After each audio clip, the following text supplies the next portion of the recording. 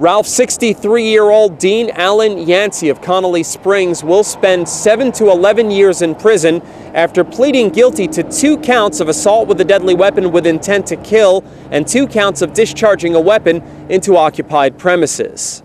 The Honorable Robert C. Irvin, Superior Court Judge from Burke County, imposed the prison term for Yancey following the guilty plea this past Monday in Burke County Superior Court. The defendant, who was also given an additional suspended sentence of 29 to 47 months with 36 months of probation, will serve his time in the custody of the North Carolina Division of Adult Corrections. Investigators from the Burke County Sheriff's Office were called to a residence May 1st, 2013 in reference to a shooting. The investigation showed that Yancey pulled his truck up to the front of the residence of his brother and sister-in-law, who were inside watching television.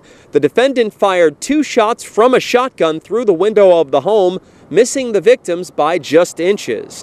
While he was on pretrial release, Yancey fled to Ecuador for more than 2 years but was extradited back to Burke County with the assistance of the U.S. Marshals Service for his court appearance. Scott Carrico investigated the case for the Burke County Sheriff's Office, and Michelle Lippert handled the prosecution for the District Attorney's Office.